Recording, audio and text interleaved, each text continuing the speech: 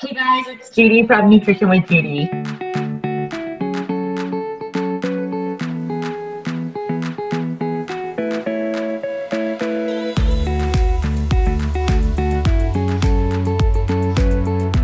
Okay, thanks for joining me today. For those of you that don't know me, I am Judy Cho and I am a nutritional therapy practitioner. I am also the author of Carnivore.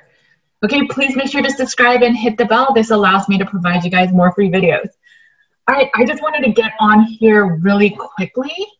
So I know in the video with Dr. Elizabeth Bryce, she is a big fan of iodine, and I know some people are a little bit wary of taking in more iodine in case you don't need it. And so there is a kind of functional test that you can do at home that I send, that I give all the information to all my clients about this. And so what you do is you can get this iodine tincture. So this is just one brand, but basically you could get it at CVS, Walgreens, Walmart, and all you do, it's super simple. So you first check the time. And so what I'll do is I'll put like a little bit of square on my wrist and I make it really, really like yellow gold.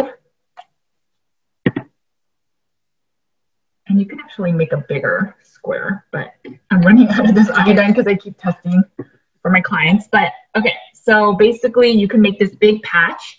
And then what you do is make sure it's really dark. You see the top part is not as dark. And so I will log it. And then basically if your iodine is no longer here in 12 hours, you definitely need to take some iodine. So you can do the Lugol's. You can start with half a drop. Some of my clients, taking even one drop is really harsh on them, and then they'll have these kind of reactions. So you can try with half a drop. And so if it goes away even in 6 hours, you definitely need iodine. So then I would do 2 drops if you can tolerate it. This is kind of how you can test. I like to have my clients basically do this test once a week.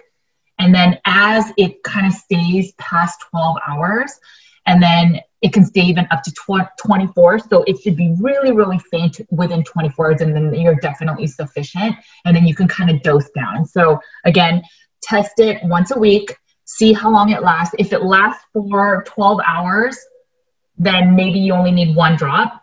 If it lasts less than 12 hours, you probably need 2 drops of Lugol's or whatever iodine support you have. And then test it weekly with your iodine supplementation. So as you're taking it, then test again. If it shows that it's staying for at least 12 hours when it wasn't before, then maybe you want to try dosing down and see if it works in your body. You can also get natural iodine through like kelp and all these algae foods. Yes, it's not technically carnivore, but it is also not a plant food. It is a different kingdom. So it's something to consider. I don't think a lot of people are intolerant or have food sensitivities to algae food. So it's something to consider also to get your natural algae. I will put like a thing of kelp that I get from Asian markets and put it in broth. So my kids get natural iodine instead of doing this. And then I also test them this way. So yes, this is a good way to test so that you can tell if you are iodine deficient or not, and not just, take it just in case. All right, guys, I hope that this was helpful for you. I just wanted to jump on and share this because it's a fun, quick test I have my clients do. And again, it is not the Lugol's that you're testing with.